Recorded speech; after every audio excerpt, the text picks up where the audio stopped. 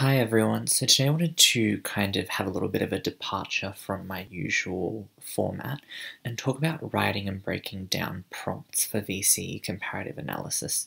And the reason why I'm doing this is because I got this comment from Glazed Donut. Hi Joe, I just wanted to say that I'm really loving your videos and your thorough analysis and comparison is really helping me through year 12. I was wondering if you could email me an example essay as I'm struggling with writing using correct structure. So here's the thing with that comment, right?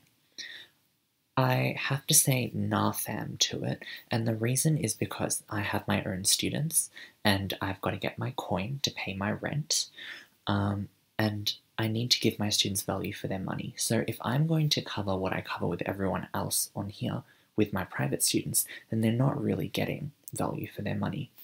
So it's kind of a matter of fairness, right? But what I can do is provide an equal advantage. So I can't help you by sending you an email individually, but what I can do is make a video like this so that you get value out of it, but they do too. And then on top of that, they learn this content here outside of our tuition time so that when they have their private lesson with me, we can work on more important things because I have so much to teach and so little time to teach it.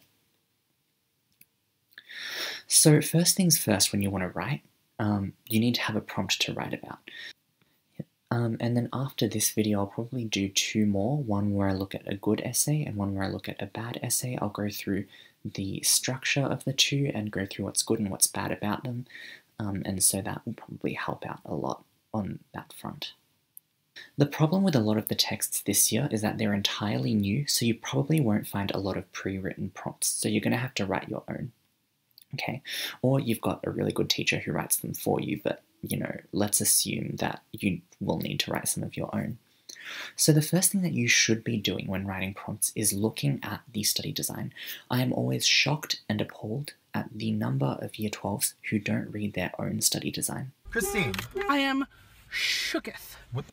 So if you look at everything that I have here for the key knowledge and the key skills for Unit 4, Area of Study 1, I've drawn a line between the important parts and the parts that are essentially just telling you to use correct spelling, grammar, and punctuation and structure an essay correctly.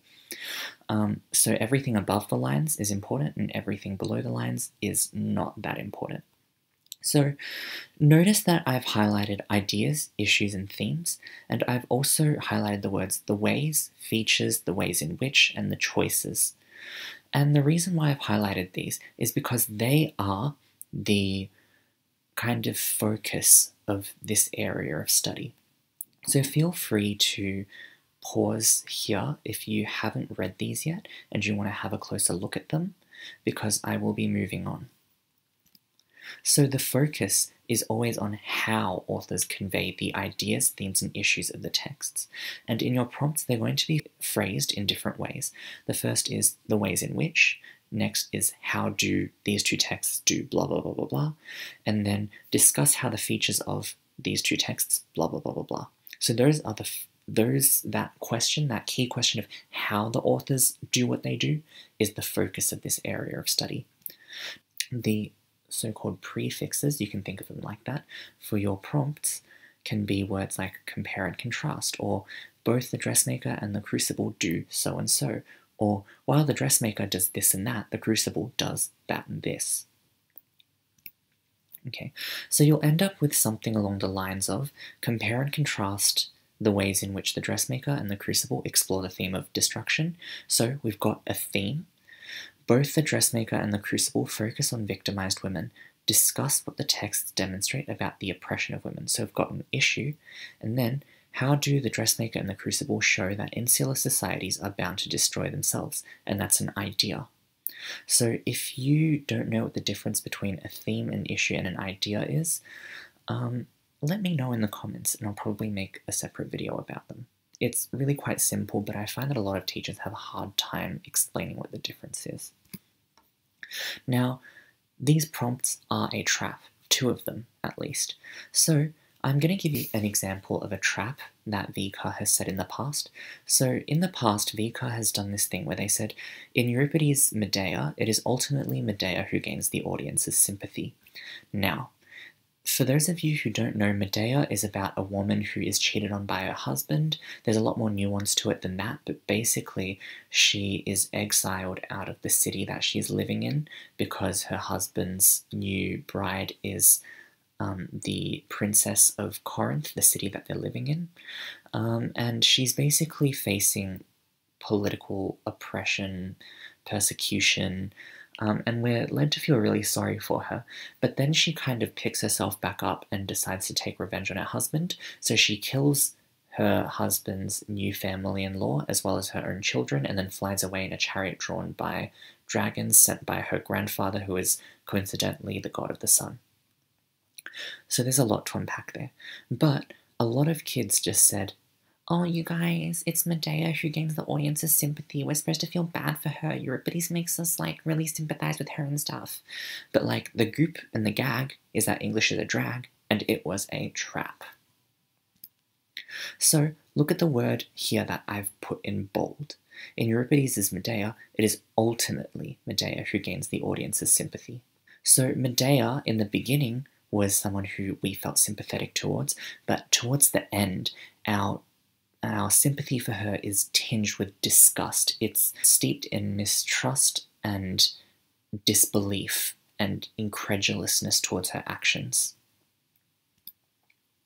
So now, look at the traps that I've set for you guys. If you guys didn't pick these up, we'll talk about why that is, and we'll talk about how it should be remedied. So, the second prompt was both the dressmaker and the crucible focus on victimized women. Discuss what these texts demonstrate about the oppression of women. I didn't say that the texts are about victimized women. I said they focus on victimized women. And here's the thing.